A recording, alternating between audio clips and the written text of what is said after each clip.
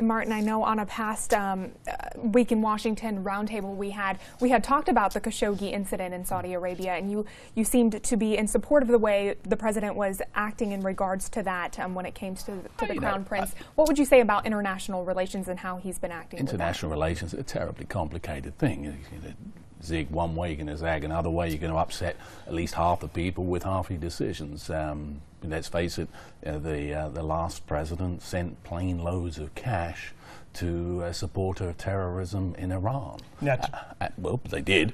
It was their cash, to be clear. Okay, it was their cash. The fact is, they should never have done it. It was a disgrace. It was an act of treason against the United States. No one said anything at all. But when it comes to Khashoggi, you know, he was a Saudi citizen.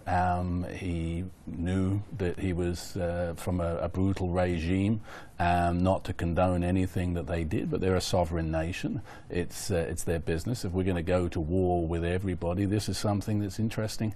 Again, with regard to the Democrats, is this continual belief that everything that Trump does is wrong, and pulls out of Syria. That's wrong. When, for the most part, for 50 years plus, Democrats have been saying we shouldn't go to war with anyone.